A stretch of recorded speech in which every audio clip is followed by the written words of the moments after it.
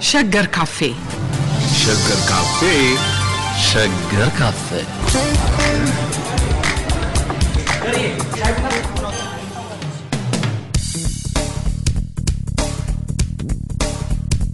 ጤና ይስጥልን አድማጮቻችን በሸገር ካፌ በአብዱ ወንበር እንገኛለን አብዱ እንዴት ሰነበት እንደምሰነበሽ መዓዛ እንደምሰነበታችሁ አድማጮቻችን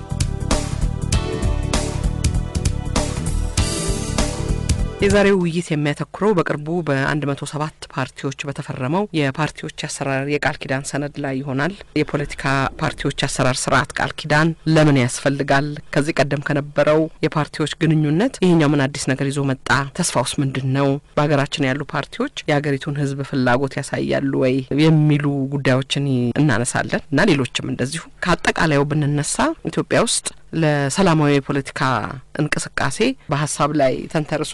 ለሚደረግ የፓርቲዎች ፉክክር ውድድር አመቺ ሁኔታ ላለመፈጠሩ ምክንያቱ ምንድነው ወይ ምክንያቶቹ እነዚህ ናቸው ብለን በዛ እንጀምር አብዱ እሺ ይሄ የቃልኪዳን ሰነድ ማለትም በፖለቲካ ፓርቲዎች መካከል የሚኖረውን ግንኙነት እንዲሁም በተናጠል የሚያደርጓቸው እንቅስቃሴዎች የሚገዛ ያሰራር ስርዓት የተባለው በመሰረቱ ሁሉም በአብዛኛው በህግ ላይ የተጻፈ ህግ ላይ የተመሰረተ ነገር ነው እሱ አልጎደለንም እሱ አላጣንም ነገር ግን እንደው ይሄንን ደረቁን አድርግ አታድርግ ይሄ ነው የተከለከለ ይሄ ነው የተፈቀደ ወይም በሌላ መንገድ የተነገረውን ነገር በደረቁና ይሄንን በወንድማማችነት ስሜት በትብብርነት ስሜት ሰላማዊና ህጋዊ ትግል የሚጠይቀውን ነገር ለመስራት ከፓርቲዎች የሚፈልገው አደረጃጀት ባህሪ ስነ ምግባርና ጨዋነትን እንዲህ አድርገን እንስራ የማለት የርስ በርስ ያቻላቻት ትብብርና ቃልኪዳን ነው እና በህግ የተከለከለውን በህግ ያለውን ነገር ነው ፎርሙሌት የሚያደርግ ግን ይሄንን አደራ በሰማይ በምድር ተባብሎ በመስማማት እንዲያደርጉት ነው ይሄ በጣም ትልቅ ፋይዳ ያለው ነገር ነው በተለይ በአሁኑ ሰዓት ያለውን ፋይዳ ለማሳየትና የሰራችን ሁሉ የመጀመሪያ የሚያደርገው ራሱ እዚህ ቃልኪዳን ሰነድ ላይ በመግቢያው ውስጥ የተገለጸውን ነገር እንወስድ አስፈሪ ነገር ነው ምንድነው የሚለው እዛ ላይ ፊታችን የተደቀነውን አስከፊ ሁኔታ የህልውና አደጋ ለማስወገድ ብቸኛው አማራጭ መሆኑን ግንዛቤ ውስጥ በማስገባት ይላል ብቸኛው አማራጭ ሆኖ በህዝብ ላይ ሲፈጸም የኖረውን ውስብስብ ያስተዳደር በደል ስር የሰደደ ፍትሃዊ አሰራርና የዴሞክራሲ አካሄድ መሰረታዊ በሆነ መልኩ መቀየር እንደ አገር በፊታችን የተደቀነውን ይሄንን አደጋ ለማስወገድ እሱ ነው ስለሚልና በፊታችን የተደቀነ አስከፊ ሁኔታ የህልውና አደጋ አለ ማለት ትልቅ ማስጠንቀቂያ ነው ዝም ብለን ተኝተን የምናድርበት ነገር አይደለም ይሄ ዝም ብሎ ምርጫ ቦርድ ያዘጋጀው ወይም በምርጫ ቦርድ ስፖንሰርሺፕ የተዘጋጀው እንትን ብቻ አይደለም የሚለው የፌድሪ ጠቅላይ ሚኒስትር መጋቢት አስተርቃን ባስተላለፉት መልእክት ይሄ መርፌ አይናማናት ባለስለት ያሉበት እሱ ላይም ባለፉት ጥቂት ወራት እሱ ላይም ከፍተኛ ማስጠንቀቂያ ሰጥተዋል ባለፉት ጥቂት ወራት ሀገራችን ያስመዘገበችውን የድል ስኬቶች በመዘርዘርና ከነርሱም ትይዩ የገባችበትን የፖለቲካ ቀውስ ለናንተ በማስተዋወስ ጊዜያችሁን ማባከን አይገባም አሁን ያለው ትቁልቁም ነገር ከዚህ ከገባንበት አሳሳቢ ቀውስ ራሳችንንም ሀገራችንንም እንዴት እናውጣ የሚል ነው ሁለት የገመድ ጽንፎችን ይዘው ቆሙ ሀያላን በሚያደርጉት ጉተታ ኢትዮጵያና ኢትዮጵያውያን አደገኛ ውጥረት ውስጥ የከተቱበት ወቅት ላይ እንገኛለን በስውር ሆኖ ግራና ቀኝን በጥሞና ማስተዋል በተሳነው ጽንፈኛ ቡድን የሀገራችን አየር ምድሯ ሰላምና ተስፋን ከመተንፈስ ይልቅ የስጋትና የውድመት ደመናን አርግዞ የመከራ ዶፍን ሊጥል ካናታችን በላይ መጣሁ ይላል መካረር እዚህም በርትቷል ተፈጥሮ ነውና የተወጠረና የተካረረ ጉዳይ ቆይቶ መበጠሱ አይቀርም ይሉናል ይሄም እንዴት አደራችሁ ለሚል ሰው እግዚአብሔር ይመስገን የሚያሰኝ ነገር አይደለም አደጋ አለ ሶስተኛ ብዙ ሰው የሰማው የማይመስለኝ በዚሁ የፖለቲካ ፓርቲዎች የፊርማ ስነስርዓት መጨረሻ ላይ ዶክተር አብይ ስለ ራሳቸው ፓርቲ የተናገሩት ኢህአዲግ መለወጡን የተናገሩበት ብዙ ሰው የሰማው የማይመስለኝም ቢሰራውም ትርጉሙ ምን ማለት እንደሆነ የገባው አይመስለኝም ይሄንን ደግሞ ማለት አለበት ፋይዳውን ስነግርሽ እነዚህን ሁሉ የጀርባ ነጣፍ አድርጌ ነውና ኢህአዲግ ተለውጧል ብለው ኢህአዲግ መለወጡን በለውጥ ጉዞ ውስጥ እንደሚገኝ ጠቅሰው ይጠቅሳሉ የዛሬ አመት ለቀናት እጅግ አታካች ውይይትና ክርክር በመናደርግበት ሰዓት ሐሳቡን የማይቀበሉ ሰዎች የዴሞክራሲ እርሾ በውስጣቸው ባይኖር ኖሮ የትኛውንም ሐሳብ በማፈን ነገሩን ማስቀጠል የሚያስችል ጉልበት ነበራቸው ነገር ግን አሁን ምንጣጣላቸው ቢሆኑ ለሐሳብ ልዕልና ተገስተው በብዕርና በንግግር ብቻ ብዙዎች መሳሪያ የታጠቀው ወታደር ማዘዝ የሚችሉትም ሰዎች ጭምር በብዕር ታዘው ለዲሞክራሲና ለኢትዮጵያ መቀጠል ሁሉንም ነገር እርግፍ አድርገው መተዋቸውን መዘንጋት ተገቢ አይደለም ነውር ነው አይነት ነው ጽታቸው ይሄንን ብዙ ሰው የሚረዳ አይመስልኝም እና መንግስት ሳይገረሰስ አገር ሳይፈርስ ምድር ቁና ሳትሆን መልካው ሳይናጋ እዚህ አይነት ለውጥ ውስጥ የገባ ነው ዲዩዝሙ ብሎ አይደለም የኢህአዴግም የኢህአዴግ ውስጥ ያሉ ለውጠኞች የለውጥ ሰዎች ትልቅ ዋጋ አለው ትልቅ ይሄን መገንዘብ በዚሁ ይቀጥል በዚሁ ምድር ቁነት ማለት ይቻል ነበር በዚህ ምክንያት የኢትዮጵያን አሁን የመጣውን መንግስት ሳይገረሰስ ምን ሳይባል ሌሎች ሳናበራይ አንተ የዚህ መንግስት ሰራተኛ ነበርክ ብለን እንደ ድሮቹ ሳናራግፍ ለውጥ ሳናመጣ ከነርሾ ከነቡሃቃው ሳንደፋ እንደዚህ አይነት ነገር የጀመርነው አሁን ያለው አደጋ እንደተጠበቀ ሆኖ የጀመርነው በነበረበት መቀጠል ይቻላል ብሎ ሳያደርጉ መሄዳቸው ነው ስለዚህ ይሄ ለውጥ በሁለት ባለውለታዎች አሉት አንደኛ ይሄንን ለውጥ ያለመጡት የኢትዮጵያ ህዝቦችና የኢትዮጵያ ወጣቶች ሁለተኛ የኢትዮጵያ ወጣቶችን ምን አባክ ታደርጋለህ ሳይሉ በዛውን ቀጠላለን ሳይሉ ጥይት ሳይነበቱ ያገር ያውሬ መፈንጫ ሊሆን እንጂ አለማለታቸው በዚህ ደግሞ መቆየትም ይቻል ነበር ለተወሰነ ጊዜ በጣም ምን ደርግ እኮ እንደዛ ነው ያደረገው ከዚህ ቀደምም እንዳየ ነው እና ይሄን ሪኮግናይዝ ማድረግ ያስፈልጋል ነው ሁለተኛ ሌሎችም ባለውለታዎች አሉ በዛ ወቅት ውስጥ ያው ከመከረኛ ዘመን በሚባል ወቅት ውስጥ መከራ ያዩ የታሰሩ የተረገጡ ስብዕናቸው የተረገጠ ብቻ ሳይሆን ከዚህ በኋላ ሰው ሆኖ መቀጠል ትርጉም ያጡ ሰዎች ሁሉ ይሄንን ለውጥ ብለው ከነሱ በቀል ይልቅ ለውጡ መቀጠል ብሎ እነሱን እንበቀላለን አለመታቸውም ትልቅ ነገር ነው ልክ ኢህአዴግ ሰዎች ያደረጉት አይነት እነዚህን ሁሉ አጣጥመን እነዚህን ሁሉ አድርገን ንርቁንም ምኑንም እንደዚህ ካልሄድን በስተቀር ዝም ብሎ በተለይም ደግሞ አንዳንዶቹ ማይለውጥ ኃይልነን የሚሉ ከለውጥ ተቃዋሚዎች የበለጠ ገና ቂም በቀል ለመፈጠም ምናምን ለማድረግ መከራ ያያሉ ለዛውም ውጪ ሆነው ምንም ያልደረሰባቸው ሰዎች እና ለዚህ ለውጥ የሚከፈል ዋጋ አለ ይሄ ዋጋ ብቻ ሳይሆን ዕውቅና መስጠት ያስፈልጋል ዶክተር አብይንን እኛ ጥሩ ሰዎች ነን ለውጥ ከኛም ይመጣል ብለው መፎከራቸውና ምን ማለታቸው አይደለም ነውር ነው ይሄንንም ዋጋ መስጠት ያስፈልጋል አለዛ ይሄንን ማስቆጣት ያስፈልጋል አለዛ የዚህ ውስጥ ስለ ፓርቲዎች ስናወራ ከጫካ የመጡትን ከስር ቤት የወጡትን ከፈረጃ የጠሩትን ብቻ ሳይሆን እዚህም ሀገር ውስጥ በስልጣን ላይ ቆይተው በዛ መንገድማ መሄደልም ያገር ምንድነው ያልሽኝ የአውሬ መፈንጫ ይሆናል እንጂ ከማለት ተቆጥበው እንዲህ ያደረጉትን ሰዎች ውለታና አስተዋጽኦ ውለታ በሚለው ትርጉም ላይ ልንጣላን ይችላል ይሆናል ማዘር አይኖርብንም ይሄ የፓርቲዎችን ግንኙነት ከሚወስኑት ነገሮች መካከል አንዱ ወደፊት ለመራመድም ይሄንን ማወቅና መገንዘብ አስፈላጊ ነው ስለዚህ ይሄንን ለምን ተነጋገሩ እንጂ ነኝ የለውጡ አባት ነኝ የለውጡ ባለቤት የሚለው አንዳንዴም ድንፋታ በጣም ተገቢ አይደለም ነው እና ይሄ ለውጥ ብዙ ግብአቶች ያስፈልጉታል የግንኙነታችን መጠን እዚህ ቀነስ እዚህ ጠበቅ እዚህ ምናምን ማለት ይኖርበታል ይሄንን ነው እና ብዙዎቹን ያሳለፍናቸውና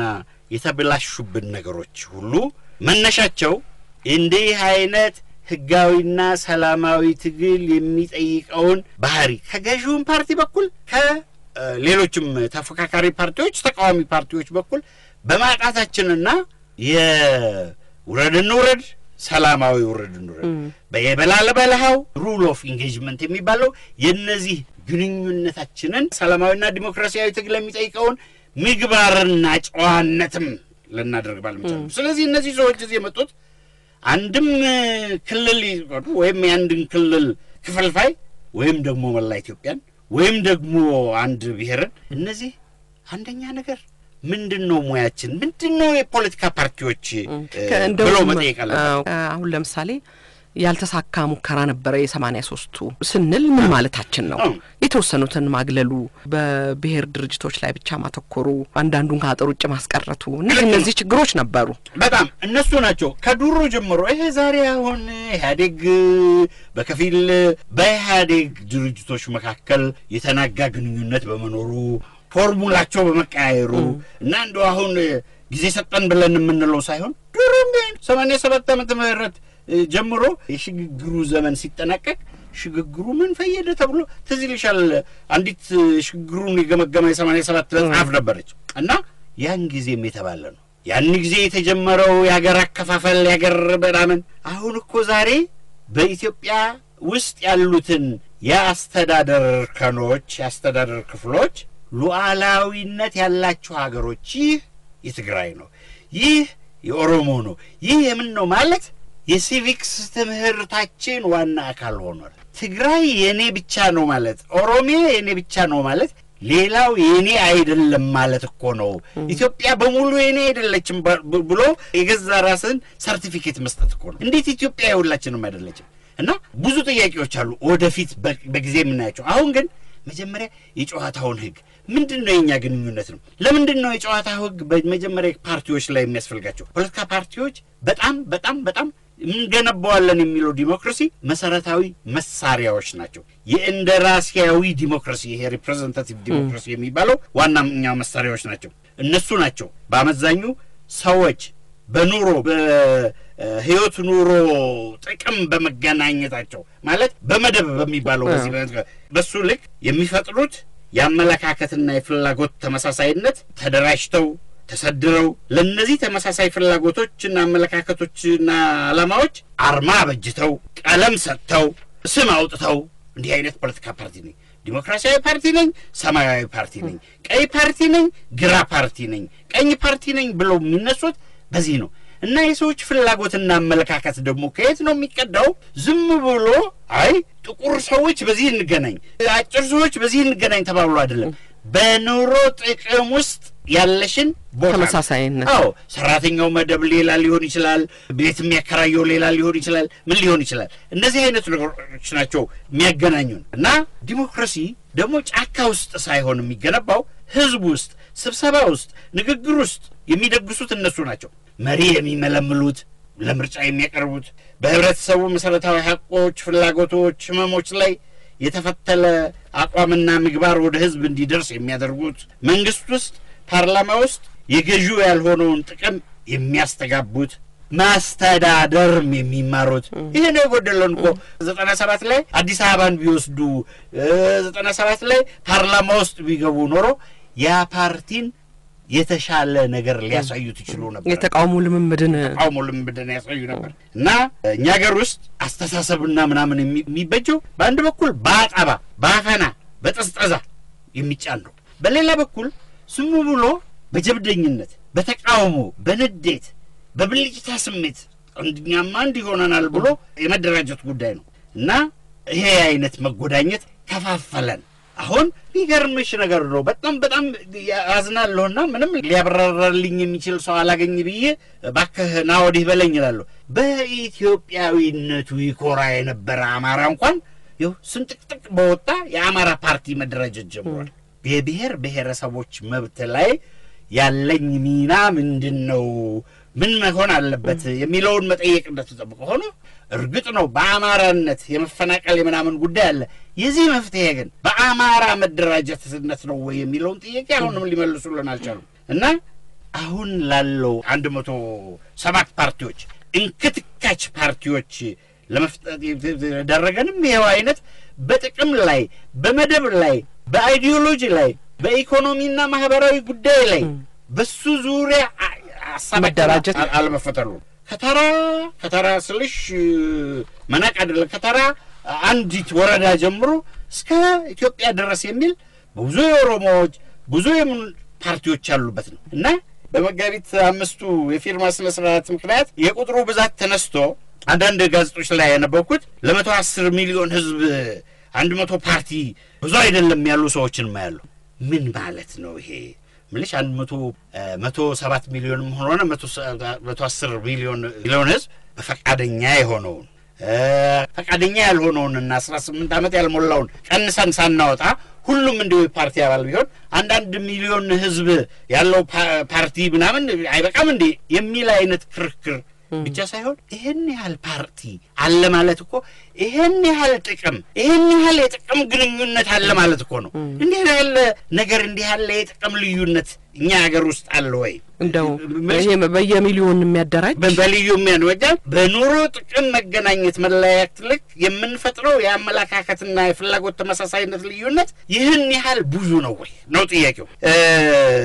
ካብለካብ መተያየታችንን ተተን መሰል ከመሰሉ እየተፈላለገ ይገናኝ ብንል በኑሮ ጥቅም ልክ በዚህም ሂደት ውስጥ የማይታለፉትን ልብ አድርጊ በጭራሽ ወደ ጎን ተተለማናልፋቸውን የዲሞክራሲ የብሔር የኩልነትና የፍትህ ጥያቄዎችን በደንብ ያብላሉና የግል የቡድን ፍላጎቶቻቸውን ከኢትዮጵያ ህዝቦች ነጻነት ሰላምና ሻል ያለ ህይወት ጋር ያስማሙ ወገኖች ከተሰባሰቡ 100 ፓርቲ ድረስ ምን ያደርግልን በጭራሽ እዚህ ውስጥ እኮ የኦሮሞ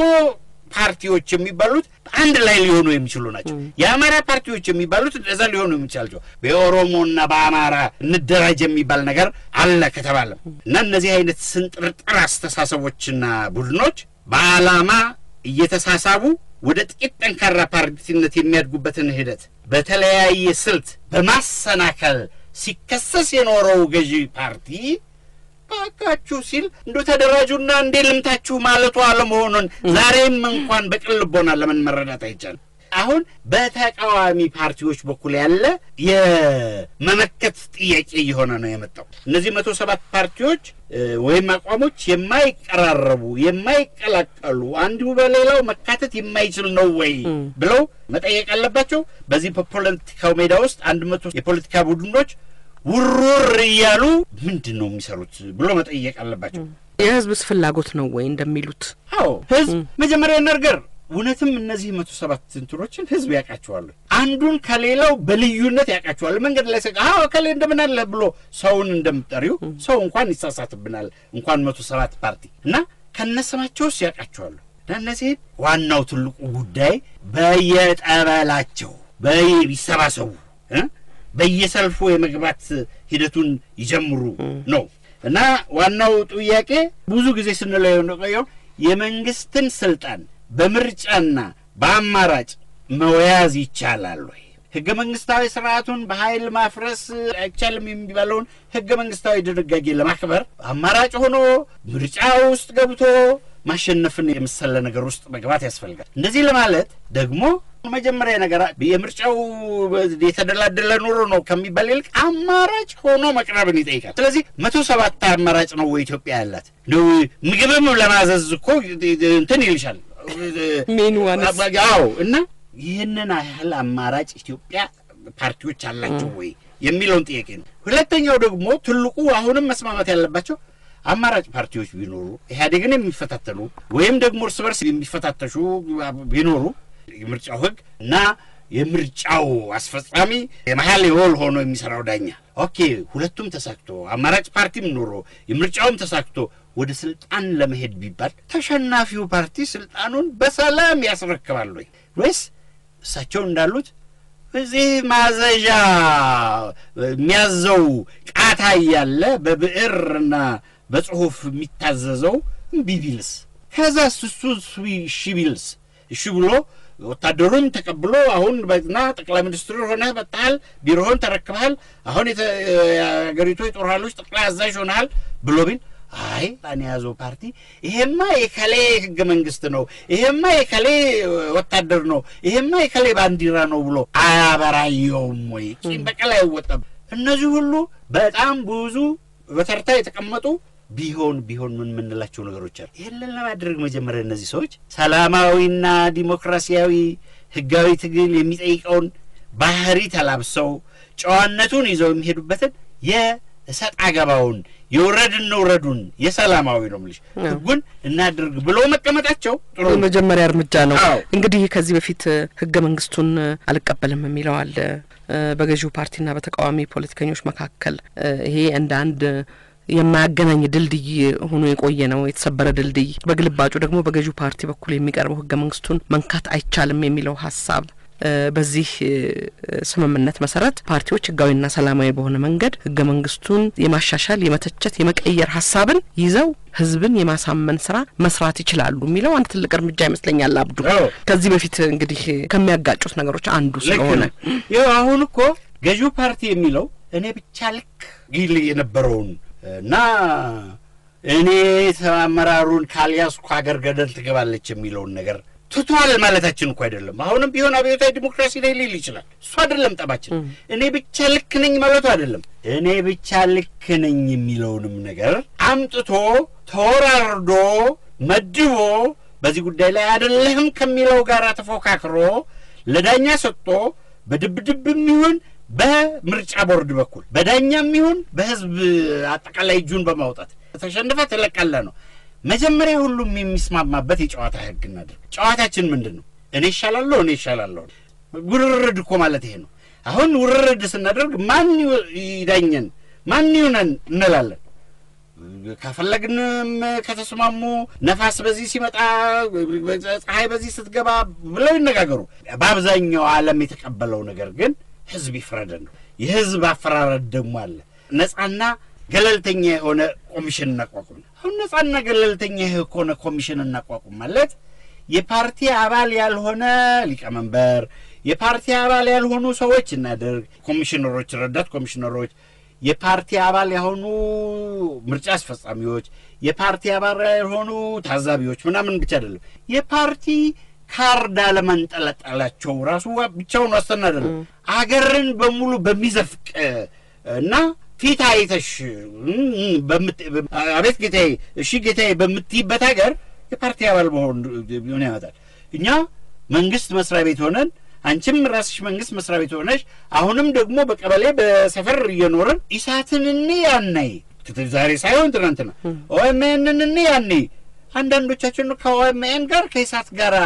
አለመጠቀሳችንን እናረጋግጥ የነበረው ኢህአዲግ ፓርቲ አባል ሆነን ኢሳትን ስለምንጠላ ምናምን ሳይሆን ኢሳትን ለመጥላትም እንደ ማየትም የፈራ ነው ክፉ ነገር ይመጣብናል ብለን ስለዚህ ምርጫ ኢትዮጵያ ውስጥ ነበረ ምርጫና ህዝብ ፍላጎት ተግባብቶ ነበር በጭራሽ ለምን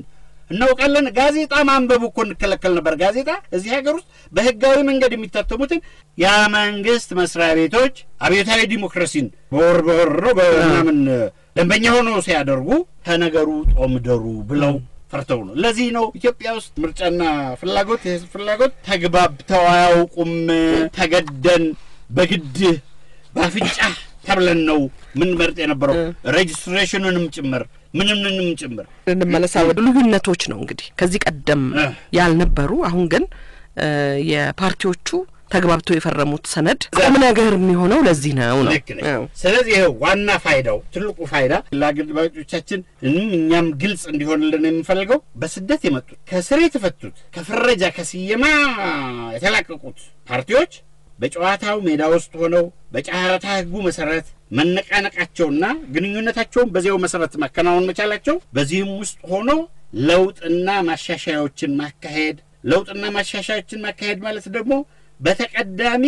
የዲሞክራሲ ግንባታ ተግባራት ላይ ማተኮር ማለት ነው እነዚህ የዲሞክራሲ ተቀዳሚ ተግባራት ዲሞክራሲ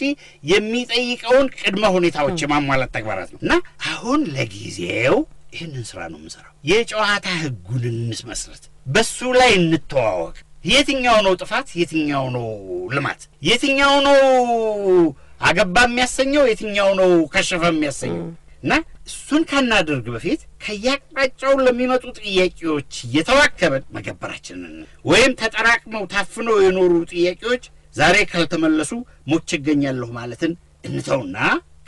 ከዚያም እየተከታተሉ በሚመጡ ጥያቄዎች መዋከብ ተቀዳሚውን የለውጥ ተግባር ከይታ ይሰውርብናልና መንገድ ያስተናልና ሁለት ተቀዳሚ የዲሞክራሲ ተግባራት አሉ በእነሱ እንስማማ አንደኛው ይሄ እርስ በርሳችን እንጂ አይጥና ድመት ሆነን ቆይተን ነበር አጥፊና ጠፊ ሆነን እኮ ቆይተን ነበር እና ይሄን ያህል እንዲህ አይነት ግንኙነት ይዘን የቆየን ሰዎች አሁንም ከዛ የዞረ ድምር ይሁን ሌላ ተርፈው ከሆነ እነሱ ሳይቀሩ ፌደራላዊ ዲሞክራሲያዊ አገር መገንባትን ጉዳያችን ብለው የተሰባሰቡበት ነፃ የብዙሃን ማህበራትና ነፃ የህዝብ ዲሞክራሲ ተሳትፎች የሚፍለቀለቁበት መልካም የፖለቲካ አየር ነፍጠርና በዚህም አየር ውስጥ የፖለቲካ ወገንተኝነት የሌላቸው የዲሞክራሲ ተቋማትና አውታራትን ማሰናዳት ላይ እናተኩርና ከዚህም በላይ ደግሞ ከቡድኖች የፖለቲካና የድምጽ ትርፍ ይልቅ አሁን ማናሸነፍ አይደለም ለጤናማ የምርጫ ዘመቻና ላልተጭበረበረ የድምጽ አሰጣጥ ስር መያዝ መጨነቅ ለጠበብን እናብልጥና ይህንንም ህዝብ ላይ እናስበጽና የህዝብ ግንዛቤ ንቃተ ህሊና እናደርግና ይሄንን በቃል ኪዳን ሰነድ ላይ እንፈራረምና ከዛ በኋላ ሌሎችን ጉዳዮች እንሰራለን ማዓት ሲያፋጁን የነበሩ ታፍነው ኖረው አሁን በዝመዝርገፍ ላይ ያሉ ፈጅሽን ጥያቄዎች አሉ የኢትዮጵያ ራቀሳ ከተማ ስሙ አዲስ አበባ ነው ፊንፊኔ የወሰን የዞን የክልል የቋንቋ ጥያቄዎች አሉ የሉዓላዊነት ጥያቄዎች አሉ እነዚህ ጥያቄዎች መመለስ ያለባቸው መፍትሄ አሁኑኑ ውለዱ በሱ ላይ አቋምህን ካላሳወቀኝ ሞቸገኛለሁ በሚጻፍ መጀመሪያ በአቋም ብንጣላ የሚፈርድልንን ስርዓትና አሰራርና አቋቁምና ከዛ በኋላ ውረድ እንባባል ማሽኑን ይሄ ጣማ ያወጣውን ማሽን ሚቆጥሮን ካልኩሌት የሚያደርገው ማሽንና በጅና ከዛ በኋላ በዳኝ ነው ስለዚህ እነዚህ ጥያቄዎች አሁን ዛሬ ዝም ብሎ በየሀገሩ በየቦታው ላይ የሚያመጡት ጥያቄዎች አሉ አሁን ለምሳሌ ልብ አድርጊ ማፈናቀልና መተረማመስ ከዛ በኋላ ደግሞ የተፈናቀለውን ወደ ቦታ ለመመለስ ምን ነገር አመጣ የረሳነውንና ሰው ግን ያረሳልን ረሃብ አመጣ እንደገና ስማችን መጠራት ጀመረ በአዲስ መልክ ስራ ጀምሬያለሁ ማለት ጀመረ ይሄ ምግብ እጥረት እኮ አይደለም ዛሬ ቢያንስ ምግብ እጥረት አይደለም ወይም ጌዲዮ ላይ ምግብ ቢያጠር ከአዲስ አበባ ተንከኩቦ የሚወስደው ነገር አይደለም መተረማመሳችንና ማፈናቀላችንና አለማቆማችን ነው ግን አብዱ ደግሞ አንዳንድ ጊዜ ግራ ይገባህም እንዴ እነኚህ እንግዲህ የተለያየ ሐሳብና አቋም ያላቸው የፖለቲካ ፓርቲዎች በአንድ ላይ ተሰብስበው እዚህ ላይ ፊርማቸውን አኖሩ በሌላ በኩል ደግሞ ይሄ መፈናቀሉና አዳዲስ ጥያቄዎች አሁኑኑ የሚለው ነገር ደግሞ ግራ ያጋባህም ማን ነው የሚቀሰቀሰው ይሄንን የማን ጉዳይ ነው የማን ጥያቄ ነው ይሄን እንግዲህ ጨዋታው ህግ ውስጥ እንግባ ማለት ነገር የመጀመሪያ ተግባራችን የመጀመሪያ ጥበብ መጀመሪያችን አለመሆኑ ነው ዝም ብሎ ከስር መፈታት እኮ ብቻ አይደለም በቂ ከስር መፈታት ሳይሆን ምንድነው ፍላጎታችን ይሄንን ነው የፖለቲካ ፓርቲ ማለት እንደ ምሳሌ አርገህ ብታነሳው እዚህ ላይ የሲዳማን ጉዳይ እንኳን በሚመለከት የተለያዩ ፓርቲዎች አሉ እዚህ ግን ደግሞ በአንድ በኩል ባለፈው ሳምንት ችግር ሆኖ የነበረው የሲዳማ የክልሉን ጥያቄ አለ እንዴት ነው የሚታረቀው ማን ነው ያንንም የሚያስነሳው እዚህ ላይ የፈረሙት ሰዎች እነማን ናቸው የሲዳማ ሀዲቾ ህዝብ ዲሞክራሲያዊ ድርጅት የሚል አለ እዚህ ላይ የሲዳማ አርነት ንቅናቄ አለ እዚህ ላይ ፈርም የሲዳማ አርነት ንቅናቄ ነው ለዚህ ተጠያቂ የሚሆነው ለባርጊ ተቀላላ ሁላችሁ ለምሳሌ እዚህ እውነቱን እንነጋገርና ፍርጠናን እንነጋገር ከተባለ እዚህ አዲስ አበባ ከተማ ውስጥ ወኪሎቻቸው ተቀምጠው መንግስትና ፓርቲዎችን በሚያገናኙ ስብሰባዎች ላይ የሚሳተፉ በሌላ ጎን ግን የሚመሩት ትግል እየሰማሽ ነው የሚመሩት ትግል ጉዳት የሚያደርጉ ምን ጉዳት የመከላከልን የመንግስት አቅም ጥያቄ ውስጥ የሚያስገቡ ማለት የመንግስት አቅም ቢንቀሳቀስ በህዝብ ዘንድ ያለውን የመንግስት ድጋፍ ሊያነቃንቁ የሚችሉ ነገሮች ስላሉ የመንግስት የህግ ማስከበር ተግባርን ጭምር አሰናክለው ባንክ ሲዘረፍ ምን ሲል መንግስት መቃወም የለበትም ካደረገ መንግስት ሁለት ጥፋት አጠፋ አንደኛ ባንክ በዘረፉ ራሱ ባንኩን አልጠበቀም ሁለተኛ ዘራፊዎቹን አለማያዙ ሁለተኛ ጥፋት ነው እና ይሄንን እንዳያደርግ ጀሳባራ ያደረገው በዚህ ቦታ ላይ ደግሞ ህዝቡን ሆብሎ የተለመደው ነገር መጣ እንዳይባል ይፈራል በተለይ በዛ ክልል በኩል ያለው እንግዲህ እንዲህ አይነቶቹ ነገሮች እንዳይኖሩ ብሎ ህግንና ፖለቲካን ያገናዘበ በሚሄደው መንግስት ላይ እርዳታ ልናደርግለት አልቻልንም አሁን እንግዲህ ኃይል መጠቀም ምናምን ዱራም ይተወቀ ነው በስምምነት የሚያደርጉት አይደለም ግን ኃይል የመጠቀም ነገር ዝም ብሎ ባለውና ገሏል ዝናሩ ጎሏል አይደለም የምትለው ኃይል የመጠቀም ያንተ ብቸኛ ቢሆንም መሳሪያ የምትታጠቀው በፈቃድ ነው ማንም ለፈቃድ መሳሪያ የሚይዘልም ከኢትዮጵያ በመከላከያ ሰራዊት ከኢትዮጵያ የፖሊስ ሰራዊት ነው ሌሎችም ደግሞ የሚታጠቁት መሳሪያዎች እንደዚህ ያድርገን ወደፊት እደነባለሁ ብሎ አሁን ይሄንን የታጠቀ ኃይል በሞኖፖሊ ያስከው በስርዓት ህግ ማስከበረንም ስርዓት በህግ መሰረት እንድታደርግበት ብሎ መቆጣጠር ቀርቶ የለም ብሎ በግርታ በጋጋታ በድንፍላት እየተደረገ በመሳሪያ ያደርጋለሁ ማለት ለውጡን ያሰናክላል ብሎ እዚህ ላይ መፈራረምና መማማል ያስፈልገው ብዙ ወንዞች በመሻገር ቁጥር ነገሩ ይገባናል ተብሎ ሳይሆን ይህ ነው የጨዋታው ህግ ይህ ነው የጥበብ መጀመሪያው ለማለት ነበር እና ይሄንን ነው እንግዲህ አልገባን አልዘልቀን ያለ እና እንግዲህ ህዝብ ወክላለሁ አይደለ የፓርቲዎቹ ያለ የሚወክሉትም ህዝብ አንዳንዴ መጠየቅ አለበት ልክ ነው እሱማ መጀመሪያ ሊቀመንበር አብይ ጠቅላይ ሚኒስትር አብይ የማለበት ምክንያት የፓርቲ ሊቀመንበር ሆኖ ስለተገኙ አንደኛውም የተማማሉበት በፓርቲና በመንግስት መካከል ልዩነትና ድርቅ ስለሆነ እሱን ማገዝ ስላለብን ነው እና ሊቀመንበር አብይ የዛን ቦታ ላይ ያሉት ዲሞክራሲዝም ሙሉ ዲሞክራሲ ነኝ በማለት አይደለም የሚገኘው እንኑረው ነው እንኑረው ማለት ምን ማለት ነው ልክ በመንግስት ላይ ተቃዋሚ ፓርቲ የሚለው ገልጹን አንተም መሪህን በዲሞክራሲያዊ መንገድ ምረጥ መሪህን አንተም ዘጓዳውስ በዲሞክራሲያዊ ምረጥ የመንግስት ስልጣን አጽመርስት አይደለም የፓርቲ አመራር ስልጣን አጽመርስት አይደለም እኔ ያደረጁትን መንግስት አትበል አንተ አሸንፈ ተዋግቻ አንተም አደረጁት መንግስት ፓርቲ የምትለው ነገር የለም የትኛው ነው ማለት ህዝብ ይገለብጠናል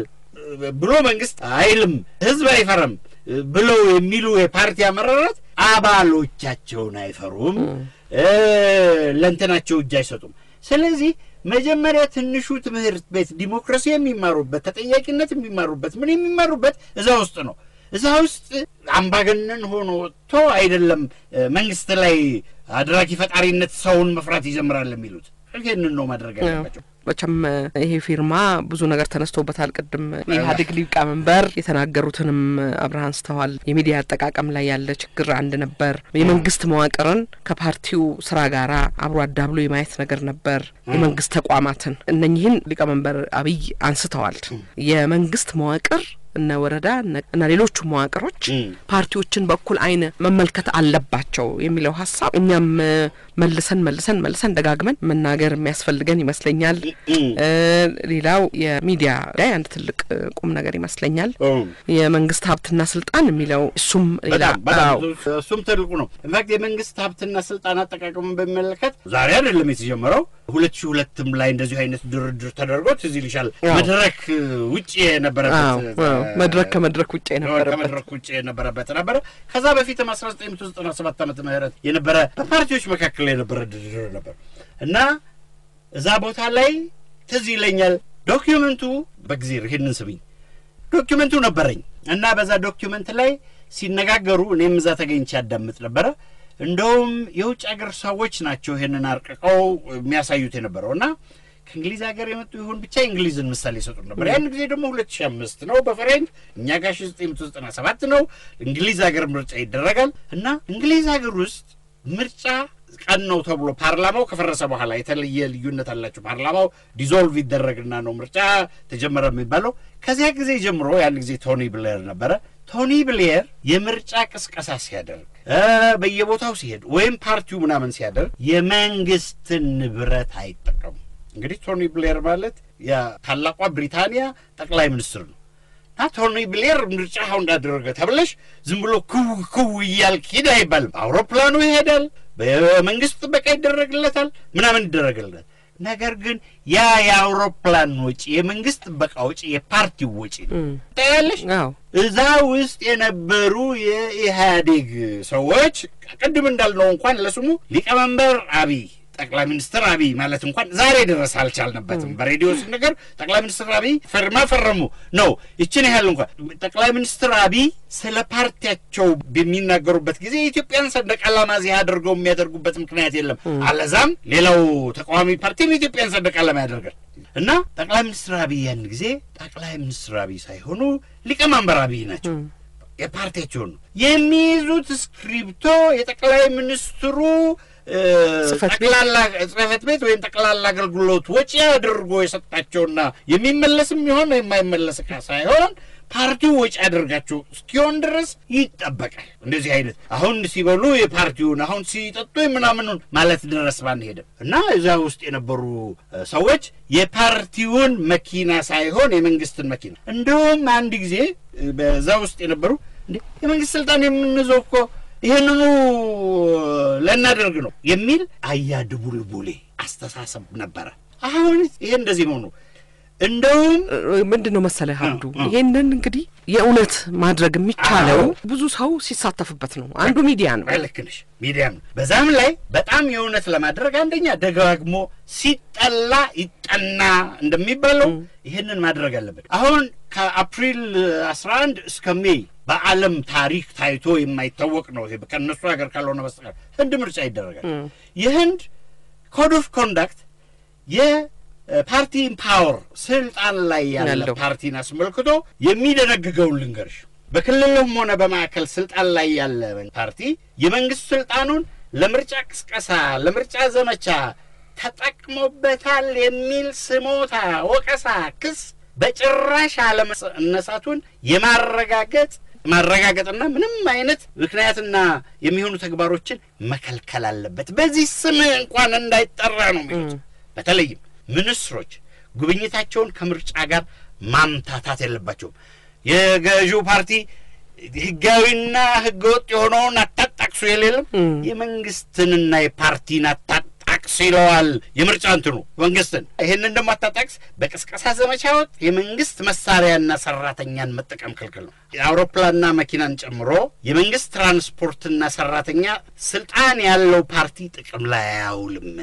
የህዝብ ስፍራዎች ክፍት መሰብሰቢያዎች ስታዲየሞች የአውሮፕላን ማረፊያዎች ስልጣን ላይ ያለ ፓርቲ በሞኖፖልነት የሚጠቀምባቸው መሆን የለባቸው ከተጠቀመበት በተመሳሳይ ውለታና ሁኔታ ለሌሎች ፓርቲዎችም ክፍት መሆን አለበት የቀበሌ አዳራሾች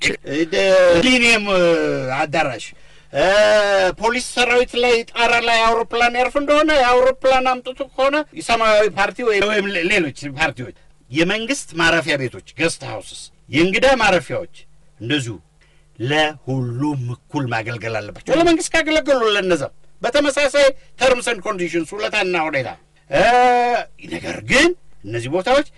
የምርጫ ቅስቀሳ ጽህፈት ቤት የፕሮፓጋንዳ ጣቢያ ሆነው ጭራሽ ያገለግሉ የመንግስት ወጪ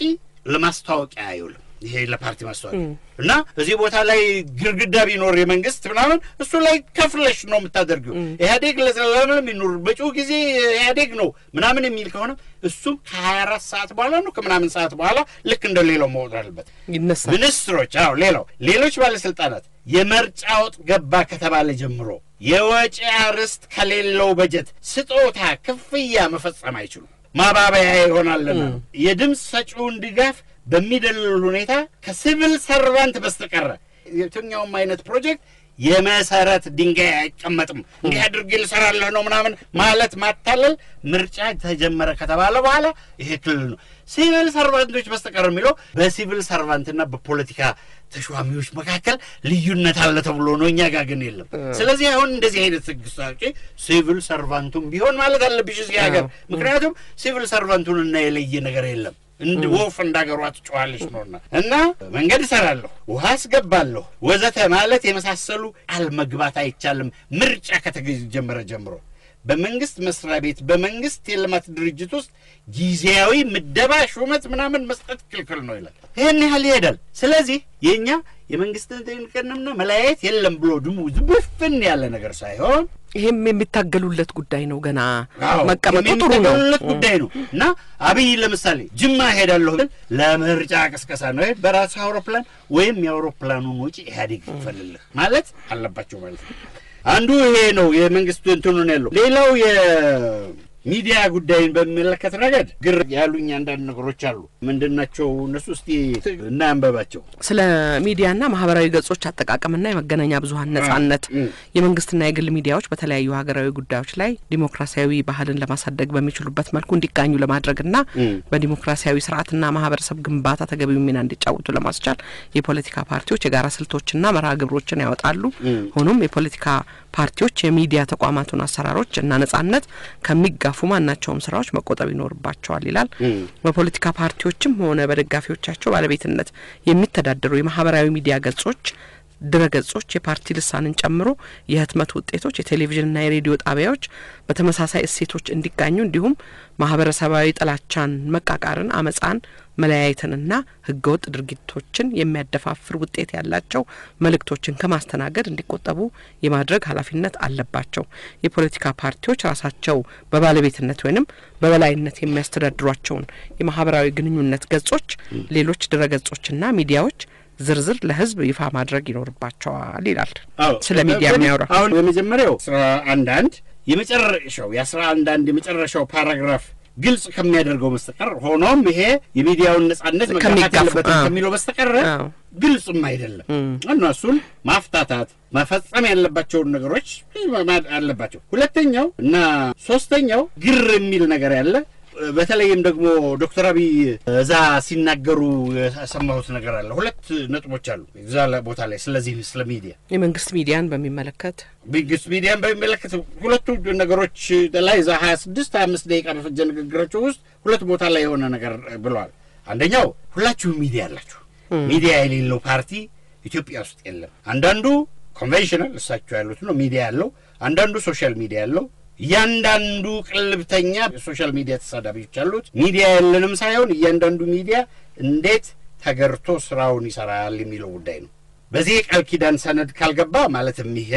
መነጋገር የማያስፈልግም ይሄ ሚዲያ ጉዳይ ብዙ ጉዳዮች በተደራጀ መንገድ ነገር ያንሻፈፉ ህዝቡን ሊያዛቡ የሚመክሩ ሚዲያዎች ኢትዮጵያ ውስጥ አሉ ለምን ተፈጠረ ሳይሆን እንዴት እንግራቸው ላይ ምክር ያስፈልጋል የሚለው ሁለተኛው ከዛ በኋላ ሌላ ጉዳይ ሲናገሩ ቆይተው በተለይ የመንግስት ሚዲያዎች በመንግስት በህዝብ በጀት የሚንቀሳቀሱ ሚዲያዎች የኢትዮጵያ ቴሌቪዥን ዋልታ ፋና ሌሎችም ካላችሁ ከነዚህ ሌላ ለምሳሌ አዲስ ቲቪ ወይም ደግሞ የክልል ቴሌቪዥኖች ካሉ ወይም ሚዲያዎች ካሉ የፖለቲካ ፓርቲዎች በየትኛው መድረክ የሚያራምዱት ሐሳብ ልክ እንደ ኢህአዲግን እንደምታስተናግዱ ሁሉ በኩልነት ማስተናገድ የሙያ ብቻ ሳይሆን አገራዊ ግዴታ መሆኑን አውቃችሁ ኢቲቪ ለሁላችሁም በኩል የሚያገለግል ለማንም የማያዳላ ሊያበጣብጡን ሊያባሉን ለሚፈልጉ ቦታ የሌለው ይቺ ነገር ለሚያስቀጥሉ ግን ለሁሉም በኩል የሚሰራ እንዲሆን የማኔጅመንት አባላት የቦርድ አባላት ሰራተኞች እናንተ የኢትዮጵያ ሚዲያ መሆናችሁን በተግባር ልትረጋግጡ ለሁላችንም በጋራ የምታገለግሉ መሆን አለባችሁ የሚል ነው ያቀረቡት ሁለት መጥራት ያለባቸው ነገሮች አሉ የሚዲያ ባለቤትነትን በሚመለከት ነገር ሚዲያ ማለት በእኛ የሶሻል ሚዲያውን ታዩና ቴሌቪዥን ሬዲዮና ጋዜጣ ማለት ነው እና ይሄ በሚዲያ ህግ መሰረት በፕሪንት ሚዲያን በሚመለከት የህትመት ሚዲያን በሚመለከት የፕሪንት ሚዲያ ባለቤት መሆን በጭራሽ አይከለክልም የፖለቲካ ፓርቲ ልሳን ሊኖር ይችላል ልሳን አይኖርም ለምንድነው ልሳን ስለሚኖረው የሚዲያ ህጉ አይከለክልም ሳይሆን ህጉ ራሱ በመጀመሪያ በ85ቱ አዲስ በመጣው የሚዲያ ህግ አዋጅ ቁጥር 34 አሁን ደግሞ በአዋጅ ቁጥር 590 ይሄ የመገናኛ ብዙሃንና ኢንፎርሜሽን ነጻነት ተብሎ ተንዘባዘበው ሁለት ባደረገው ማናቸውም ድርጅት መንግስታዊ አካል ያስመዘገበውን ዓላማ ለማራመድ ወይም በህግ የተሰጠውን ተግባር ለማከናወን የፕሬስ ስራ መስራት ካስፈለገው በተመዘገበበት ዓላማ ብቻ እንደተመዘገበ ይቆጠራል ይላል ለምሳሌ በተለምዶ ኢህአዲግ አብዮታዊ ዲሞክራሲን ጋዜጣ ሰራለው ብሎ ፕሬስ መምሪያ ወይም ማስታወቂያ ሚኒስቴር ወይም ባህል ንግድና ኢንዱስትሪ ሚኒስቴር መመዝገብ ሳያስፈልገው ፓርቲ በመሆኑ ምክንያት በተመዘገበበት በምርጫ ቦርድ በተመዘገበበት ምክንያት ብቻ የሚዲያ ሰራ አዲስ አበባ ዩኒቨርሲቲ ከሚያደርጉት ነገሮች መካከል ፐብሊኬሽን ያለው መሆኑ ነው የምርጫ ቦርድ ንቃት አውጣ ይባላል ለማተም ፈቃድ ማውጣት የለበትም ሌሎችም እነዚሁ በተቋቋሙበት ዓላማ ይሄንን የመስራት ስራ የተሰጣቸዋል ከዛ በኋላ ግን ለኤንጂኦም ለብቻ የፕሬስ ምናምን አውጣ ተብሎ አገር እንትን ሆነ ሌላው ሁለተኛው ህግ የሚዲያ ባለቤትነት ስራን የሚከለክለው የብሮድካስት አዋጅ ቁጥር ነው እሱም የፖለቲካ ፓርቲዎች የሃይማኖት ድርጅቶች የሚዲያ ስራ መስራት አይችሉም አሁን እንግዲህ እነዚህን የሚዲያ ባለቤትነትን ህግ ካየን የመናገር ነጻነትንና በሚዲያ ስራ የመሰማራት መብትን ወይም የሚዲያ ባለቤት የመሆን ነገር ለብቻ እናያቸው መንግስት ነው ይናገራል ሚዲያ ግን መስራት የሱ ስራ አይደለም እንደውም በመንግስት ስር የሚተዳደሩ ሚዲያዎች የተለያዩ ሐሳብ ማሰራጨት ይችሉ ዘንድ ከመንግስት ቁጥጥር ውጭ ሆነ በቦርድ የሚተዳደር የራሳቸው አስተዳደር ነጻነት ይኖራቸዋል የተባለም እንደዚህ ነው በተወካዮች ምክር ቤት ስለዚህ የመንግስት ቃል አቀባይን ሚዲያ የማንለው ለዚህ ነው ምንም እንኳን የኛ ጋዜጠኞች ዘገባው የመንግስት ኮሚኒኬሽን መስሪያ ቤት ነው ቢሉም ስለዚህ መናገርና የሚዲያ ባለቤት መሆን የተለያዩ ናቸው ዛሬ ቴክኖሎጂው መናገርንና የሚዲያ ባለቤት መሆኑን አለየዋል በተለይ በዌብሳይት በመናምን ሁሉንም ባለሚዲያ አደረገው ነው ለመጻፍና ለማንበብ እኮ ወረቀት ለማንሳት እኮ ፈቃድ ያስፈልገኝም ልክ እንደ ሚዲያ ቴሌፎን ለማስገባት የፖስታ ሳጥን ቁጥር ለማስገባት እኮ ፈቃድ ያስፈልገኝም በሚዲያ ስራ አይደለም እንዴ ጻጽፍበታለሁ ጽፌ ነው በፖስታ ቤት ባደረገው አሁን ዌብሳይት ማለት ኢንተርኔት ማለት ሁሉንም ሰው አታሚ ሁሉንም ሰው አሰራጭ ሁሉንም ሰው ላይ እኩል አረጋው ያው በቀደምለት ይሄና ሳፋሪ ድርጊት ባለፈው ሳምንት አርብ ላይ ኒውዚላንድ ላይ የፈጸመው ሰውዬ እየገደለ ነበር የሚያስተላልፈው ያን ጊዜ ይሄማ የማንም አራያ መሆኑን ብሎ ፌስቡክ ሳይሆን ሌሎች ፌስቡክም ቢሆን ፖሊስ ተነግሮት ማቋረጥ ጀመረ እና አሁን ጥያቄው ይሄ ቴክኖሎጂ የደረሰበትን ደረጃ በህግ መዳኘት እንችላለን ወይ በተለይም ደግሞ ኢንተርኔትን ጉዳይ ኢንተርኔትን እኔና አንቺ አሁን እርስ በርስ አሁን በሬዲዮ ነው በኋላ ስንወጣ እንደዚህ ከምን ነገራገረው ወይም አውቶቡስ ላይ ወይም ደግሞ ምናምን ከምን ለጥፈው የተለየ ህግ ያስፈልገዋል ወይ መናገርን የሚገዛ መናገርን ሬጉሌት የሚያደርግ ሐሳብን መግለጽን ሬጉሌት የሚያደርግ ከሌላው ከመደበኛው የፍትሐብሔርና የወንጀለኛ ቀመጫቅ ኦንላይን ኮሚኒኬሽንን የሚገዛ ህግ መኖር አለበት ወይ የሚባል የነጻነት ተጋዮች አሉ አሁን ህንድ ውስጥ ለዚህ ለምርጫው ትልቅ ምርጫ አለ መጋቢት 11 ላይ ፌስቡክ ከሶሻል ሚዲያ ተወካዮች ጋር ሀገር እኛ ጋር እኮ የጎደለን ነው ማህበር አለ የብሎገሮች ማህበር አለ የሶሻል ሚዲያ ማህበሮች አለ ምን አለ እና የምርጫ ቦርድ ጠራቸውና አሁን የምርጫ ዘመን ማለት ከዚህ ቀን እስከዚህ ጀምሮ ነው በምርጫው ዘመን ምንድነው የምታግዙ ማህበሩ ይሄንን ነው አደብ የምንገዛበት ብሎ ማህበሮቹ የፌስቡክ ተወካዮች የዋትስአፕ ተወካዮች የትዊተር ተወካዮች የጉግል ተወካዮች እኛ ጋር ሰምቻለሁ ከሜሸር ቻትና ቲክቶክ ተወካዮች ወርዘታ ያሉበት ማህበር ተደራጅቶ ራሳችንን አደብ የምናስገባበት ይሄ ነው ብሎ ስነ ምግባር ደንባቸውን ይዞ መጡ ተጸደቀላቸው ማርች 20 ጀምሮ ያለ ነው እንጂ ትዘጋለህ ኦፍ ኮርስ የፌስቡክንም ያለው በዚህ መሰረት ስነግርህ እንዲህ አይነት ነገር አለ ስለ እሱን ተዘጋለህ ነው እኔ ቴሌፎኑን እዚህ ማብራያና ማጥፊያ ያለኝ ለህንድ ቴሌኮሙኒኬሽን ነግሬ ዘጋዋለሁ አይደለም እናንተ እንደዚህ ታደርጉታላችሁ ተብሎ የጋራ መተዳደሪያ ደንብ ይይዛሉ እና ይሄ የሐሰት ወሬ የምናምን ወሬ የሚባለው ከሌላው የሐሰት ወሬ በኢንተርኔት ኦንላይን ከሚካሄደው የሐሰት ወሬ ለይተን ማየት የለብንም ደሞም የሐሰት ወሬን ሹክሹክታንም ለመናገር ሰው አትናገሩ ብሎ አንደበትን ከመዝጋት ይልቅ ይሄ ሹክሹክታ የሚሰማውን ሰው ጠይቅ ጠርጥር እንዲህ አይነት ነገር ማን ነው ያለው ምን ብሎ ይሆን ያለው ትክክለኛ ነገር እንኳን ቢሆን ለምንድነው ያለው እውነተኛ ነገር እንኳን ቢሆን ለምንድነው ያለው ብለህ መጠየቅ አለ አንባቢውን ነው እንግዲህ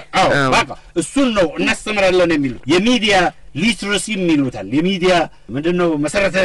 ትምህርት እንዴት ነው ዜና የሚጻፈው አንድ ስልክ ኦፕሬት ከማድረግ ጀምሮ ለአንዳንድ ጊዜ እኮ በአባቶቻችን ዘመን በለሬዲዮ ድንጋይ ገልብጦ እንደሚደረገው አሁን እኛ ለዚህ ለስማርትፎን እንደዛ አይነት ነን ማንችልበት ሰዎች አለን እና ይሄንን ጀምሮ ዜና እንዴት እንደሚሰራ ዜና ቋንቋ አጠቃቀም እንዴት እንደሆነ ውሸት አሁን ለምሳሌኛ ጋር አንዳንድ ጋዜጦች ምን ፈራው ውሸትን ብቻ ነው ሲሉት ሰማለች ከውሸት የበለጠ ማይነገር እውነትም አለ ማይነገር እውነት አለ የሰው ጥቅምን የሚጎዳ በምስጢር የተገኘ የሰው ገመና የሆነ ነገር ለምንድን ነው የሚነገረው የሚባልበት አለ እና ይሄንን ማወቅ አለብን ነው ፊልተር ማድረግ እና በደፈናው ዝጋው ብቻ ሳይሆን ቀድሞ መዘጋጀትና መጠንቀቅ ያስፈልጋል ነው እርግጥ እንዳልከው በማህበራት በአንድ ላይ ተሰብስቦ የማግኘቱ ነገር አስቸጋሪ ሊሆን ይችላል ያው መደራጀቱ ችግር ስለነበረ ከዚህ በፊትም አብዱ እንግዲህ ፓርቲዎች ከዚህ ቀደም እንደ ችግር ያነሱዋቸው የነበሩ ጉዳዮች አሉ የስብሰባ ቦታ ያለ ማግኘት የሚዲያ ከቨሬጅ ያለ ማግኘት በገዢው ፓርቲዎችና በተቃዋሚዎች መካከል ያለው የኃይል አለመመጣጠን እነዚህ ሁሉ እንቅፋቶች ነበሩ እና እነዚህን አንስቶ መወያየት ያስፈልጋል በጣም ብዙ መሰናክሎች ነበሩ ብዙ የተንኮል መሰናክሎች ነበሩ የሚወጡ ህጎች ሁሉ የበቀል ህጎች የበቀል ደንቦች የበቀል መመሪያዎች ነበሩ እና አሁን ለምሳሌ የሚዲያ ሰዓት ተብሎ ለስም ያህል ተወስኖ ሸገር ላይ ሲመጣ የዚህን ሰውዬ ዘፈኑን ከማዘፈን በፊት አጃቢ ዘፈኑ በመጀመሪያ ዘፋኑን ፈቃድ ማምጣት አለበት የጥላውን እንግዲህ አብዱ ምንድነው ለአድማጮች እንዲገባቸው ነው ምርጫ በሚቃርብበት ጊዜ ሁሉም ሚዲያ የነጻ የአየር ሰዓት ይመድባል በብሮድካስት ባለስልጣን ስር ነው የሚመደበው ይወሰናል አዎ ለሱም ህግ ይወጣለታል ለሱም ቆላፊ ነው እንጂ ህግ ብቻ አይደለም የአበበች ደራራን ለምሳሌ ድምጽ በመናምን ዞረህ ግባ ሻሸመኔ ምናምን ዘፈንን አድርግ ሊብል ካበበች ደራራ ወራሾች ፈቃድ ያስፈቅደና ባላሉ ለኢህአዲግ ይሰራል አይሰራም ግድ የለም ይሰራል ብንል እንኳን በኢህአዲግና በኢህአዲግ ጁርጥብ ነው የራሱን ያሰራል ሙዚቃ አዎ የራሱን ያሰራል ምን ያደርጋል እና እንዲህ የመሳሰሉ የሚያሳስኑ ቁምስቅል ውስጥ የሚከቱ አማማ ነገሮች ሁሉ አለበት በዚህ ምክንያት አሁን ሌላ ዘፈን ላይ አበበች ደራራን ዘፈን ሺ ጊዜ ባሰማ ለባለቤቶቹ ማን ነው ሲያዝን የነበረ ያኛውንም እንኳን ህግ ይወጣለትን ነገር እንኳን ማህበር ይደራጅበት ምናምን የተባለበትን ነገር እንኳን አሰናክሎት ነው ያለው ስለዚህ እንደዚህ አይነት ሆቴሎች አንዳንዴ እኮ ይገርመኛል 10-15 ሆኖ ሰዎች ሲገቡ እኮ ጠርጥረው ፈቃዳላቸው ሚሉ ሰዎች አሉ ምክንያቱም የሚደርስባቸውን ያቃሉ እና እንዲህ አይነት ነገር ነውር ግብር ባለስልጣኑ እኮ እንግዲህ አሁን ምን ማለት እንደምንችል አናቅም እንጂ በዚህ ለውጥ ምክንያት በምህረት ወይም በይቅርታ ከተፈቱት ሰዎች መካከል እኮ የአገሪቷ የግብር ከፍተኛው ባለስልጣን ነበሩ እና እሳቸው በሰጡት ኢንተርቪው መሰረት ካሌን በዚህ በግብር ምክንያት ምናምን አደረጋቸው ብሎ ማዘዝ የሚቻልበት ሀገር እኮ ነው እና ከነገሩ ጦምደሩ ብሎ የሚታደርበት ሀገር ውስጥ ይሄንን ዛሬ በሊቀመንበሩ አፍ የኢትዮጵያ ሲቪል ሰርቫንቶች የኢትዮጵያ የኢህአዲግ ምኖች ጠቅላይ ሚኒስትሩ አፍ ሲቪል ሰርቫንቶችን በሊቀመንበሩ አፍ የፖለቲካ ፓርቲዎችን ሲሆን እርዷቸው ማለት አስፈላጊው ነገር አለዛ አታጨናግፉባቸው ማለት ተብሎ የማይታወቅ ነገር ነው 97 እኮ ኢህአዲግ የመጀመሪያውን ስነ ምግባር እኔ ነኝ ያደረኩት ብሎ ነበር ግን የራሱን ወታደሮች አጠቃላይ ወታደሮች ድምጽ ያጣው ትዕዛዝ ሳያዝ ቀርቶ ሳይሆን ሸውደውት ነው ስለዚህ በነጻነት አንተን አልመርጥህም አንተን ያለ መምረጥ መብት አለኝ ብሎ አደባባይ ላይ የመጮህ እና ምንም ሳይሆን የመቅረት ነጻነት ለምንድን ነው ማይኖርኝ አልበርተህም በስራህ ነው መመርጥህ በስራህ ነው መርጠህ እንደውም በ97 የአዲስ አበባን ህዝብ ቅዳሜ ኢህአዲግን ደግፎ እሁድ ተቃዋሚዎችን ደግፎ የወጣው ሰልፍ እኮ ባህሪያችን ምን ያህል መስሎ ማደር እንዳለበት የሚያሳይ ይመስለኛል አብዱ እና ልባችንና አሰራራችን አለመገናኘቱንና ኢትዮጵያ ውስጥ ምርጫና ፈቃድ አለመገናኘቱን የሚያሳይ ነው አይተናል እንደዛ ትናንት ለብሬ ላዘር ለክብሬ ምናምን አይነት ነገር ተብሎ ተዘፈናሉ እና ይሄ እንዳይሆን የተከፈተ በር አለ ትንሽ ብርሃን አለ ያንን ማስፋት የሁሉም ተግባር ነው ብለን እንደምንደመው ጥሩ መሰለኝ አብዱ ለመደምደምማ አሁንም ቅድም ያልኩሽ አስቸጋሪ ሁኔታ ነው ያለው ብሩህ ተስፋ አለ ይሄ መስቀለኛ መንገድ ግን ወደ የትኛው ማቅጣጫ ሊወስደን ይችላል ከሁሉ አስቀድሞ እዚህ አሁን ግን እዚህነት ትርምስና የማፈናቀል ጣጣዎችን ማስቆም አለብን መቀዝቀዝና መደናገር የደረሰበትን ኢኮኖሚ እና ልማት መልሶ ማነቃነቅ አለብን ዲሞክራሲ የሚፈልገውን የግንባታ ተግባራት ማፋጠን አለብን ከዚህ የበለጠ አጣዳፊ ተግባር የለብንም እነዚህ ናቸው አጣዳፊ ተግባሮች ሌሎቹ ያስተዳደር መዋቅር ለውጥ የወሰኑ ዝግብ የቦታ ባለቤትነት ክልል ሆን ማለት አዲስ አበባ ምርጫ ስለማድረግ ምርጫ ቦታ ላይ ስንመጣ ነው መጀመሪያ ግን ለማምረጥ አዲስ አበባ ማን ነው የሚለውን ነፃ ዳኛ ለማግኘት አዲስ አበባ ሁላችንም አይደለም የሚል ሐሳብ በነፃ እንዲወጣና ማንንም ሳይፈራ ፊንፊኔም ማለት አዲስ አበባም ማለት ሸገርም ማለት ይችላል ዘንድ መጀመሪያ ይሄንን የሚያስጥለን ይሄንን አቅፎ ደግፎ የሚይዝ ዲሞክራሲ ነገር እናምጣ ከዛ ውጪ ግን አዲስ አበባ ነው ፊንፊኔ ማለት በአንድ ወይም በሌላ ፍርጃ የሚያስመድብና የሚያስጠቃ በሆነበት ሀገር ስለ አዲስ አበባ ነገር ማለት አይቻልም ሰማሽ ሰምቻለሁ አብዱ የዛሬውን በዚሁ እንደዚህ አድማጮቻችን ከኛ ጋር ስለነበራችሁ በጣም እናመሰግናለን እኔ አብዱን አመሰግናለሁ እኔም አመሰግናለሁ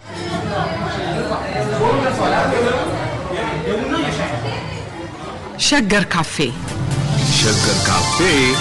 ሸገር ካፌ